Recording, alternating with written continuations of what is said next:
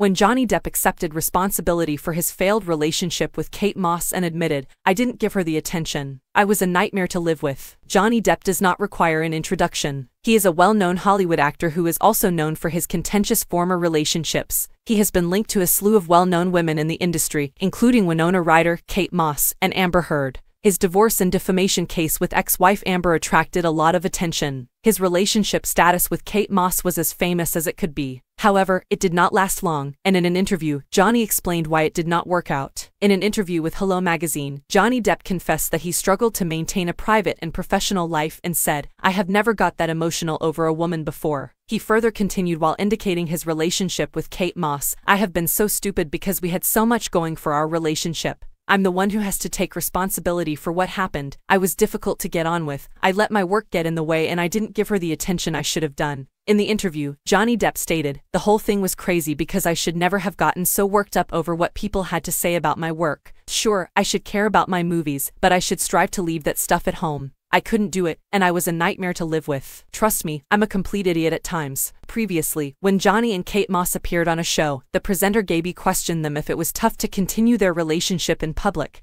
Kate Moss responded firmly no, but Johnny's look screamed otherwise. When Kate stared at him anxiously, giggling, the Pirates of the Caribbean actor said, "No, not at all."